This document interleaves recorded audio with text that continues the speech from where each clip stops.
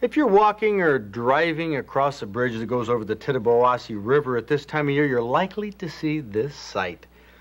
20, 30, 50, and sometimes even 100 ice fishermen out there just feet away from the flowing river current, and they are catching walleye. Some dandy walleye, big walleye, right here from the Tittawabassee River system flowing into Saginaw Bay.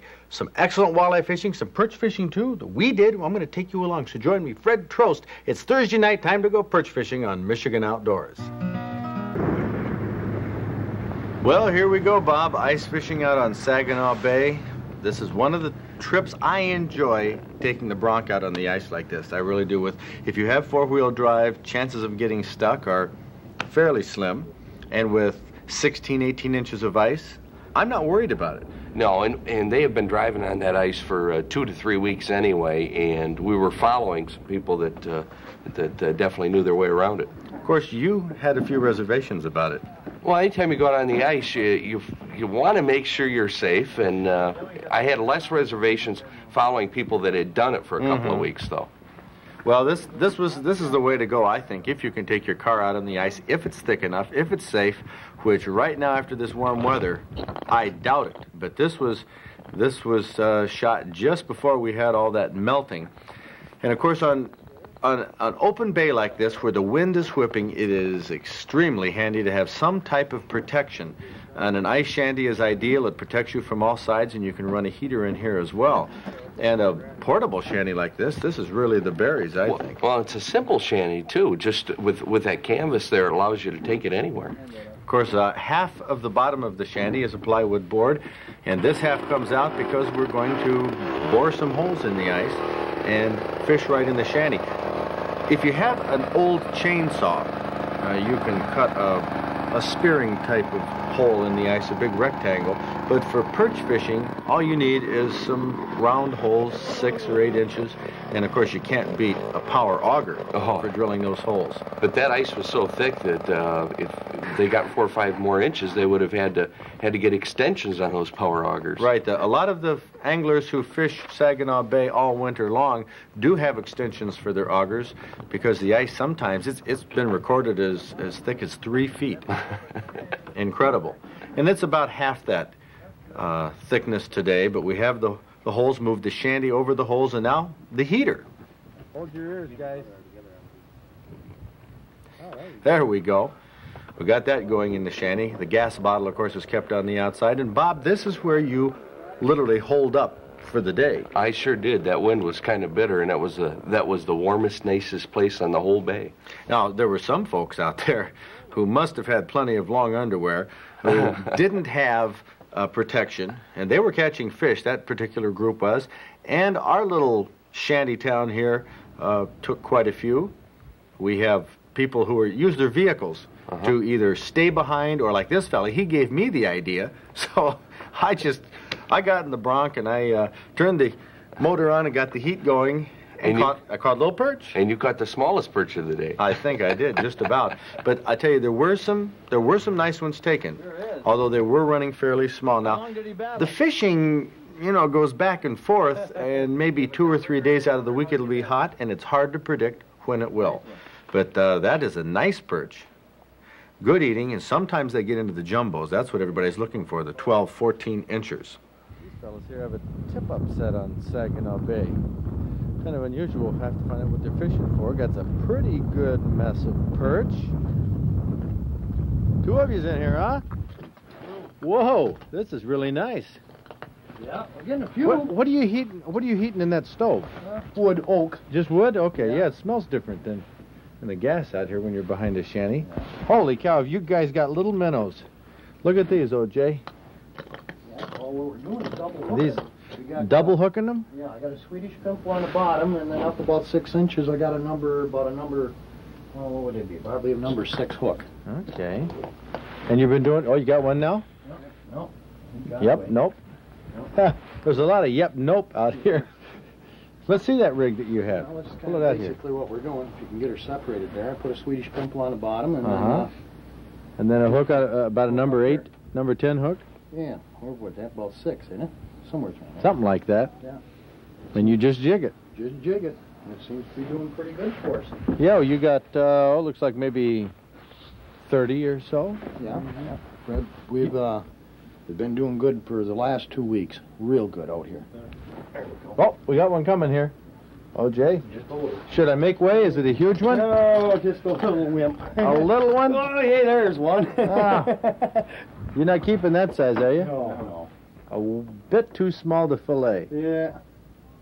We've been here a half hour ago, hey? Well, now, what's the story here, Brad? Is your dad getting all of the big ones? Yeah. Most of them? Yeah. I never catch nothing too big. Is that right? He always beats me. Why is that, Pop? I don't know. I don't think he holds his mouth right. Maybe that's the problem. Oh, he's yawning. Maybe he sleeps a little bit. Yeah. Now, the guy... Oh, you got one, Brad? Yeah. Well, okay. Same Let's size. see. Nothing too Show it out. Show us the... Everybody wants to see. Now, that's a little bigger. A little bit. That's bigger than Pop's. A little bit. And he threw it back. Yeah, Brad and Bernie Hebert, father and son team, great way to spend the day. And they really did load up on the perch. But you know the technique, Bob, and it was interesting. I saw this in Tom Oprey's column. I think it was last week. Jiggle the bait a little bit, jiggle the lure, and then let it set, because that's when the perch hit, when it's sitting, and then give it another jiggle. But don't be moving that bait too much. Well, I think we found that out. We had to kind of hold that bait steady and let them come up and take it. You know what? Oh, come on. Oh, good. Did I lose the line there? Oh, he's over in my hole. Come on. Oh, there he is. I thought he was going to be a huge one. I had such great expectations. Well, you always have big expectations, Bob, for these perch. A lot of them are small, but here's Gail. Gail Bedore from Gail's Bait and Tackle up at This is the Quantico. day's worth, He's huh? got the touch. Hey, this isn't too bad. I'm still sticking it out here to the bitter end, seeing if I can get one more. But dump them out there. We got some nice ones. They got a few more left in there. Do they? Yep. Well, that's a heck of a mess. Well, I don't know. They were hitting today. Yeah, we got some nice ones there. Bob made a good mess of fish. The day when you're done fishing, the nice thing about these portable shanties is you can take them right down. And all kinds of shanties are out there. This is a homemade one on a snowmobile sled. There's a lot of folks who go out there, fellas, who go by themselves. And they can put these up. They have their heater, their gas bottle, auger on the front, snowmobile, even a CB radio, the whole works. They spend all day out there like you would in a deer blind opening day or whatever. Right, a lot of fun. You know, we had to head back. Now, with the Bronco, across the ice, and sometimes in the winter you do encounter problems on Saginaw Bay. This is the classic right here, the pressure crack. Sometimes pressure cracks open up. It's caused from the wave action out in the open water in the bay. Here we have a pressure crack that had been opened and then closed, causing the ice to jam up. A potentially dangerous situation, of course, if that whole ice flow breaks off. We even had some water. This wasn't open water right here, but it's water that had come up during the day through the ice. But that was not there in the morning when we crossed over it. No, it sure wasn't. Adds a little adventure. Well, you have to just find a safe place to cross.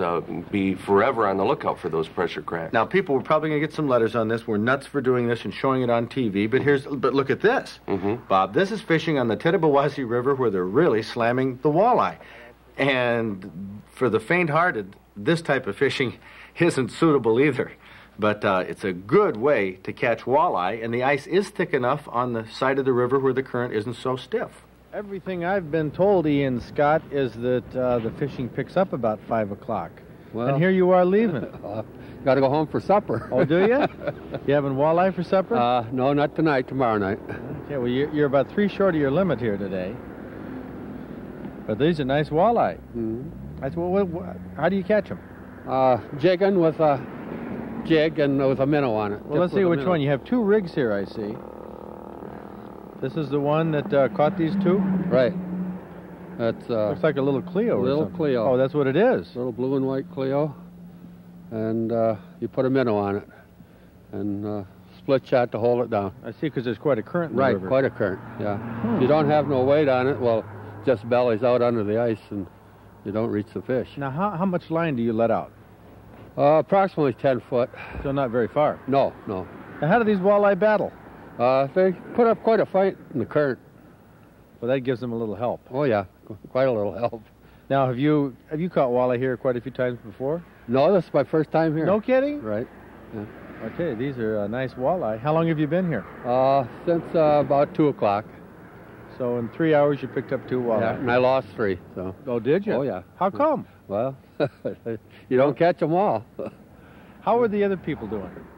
Every once in a while, a guy gets one.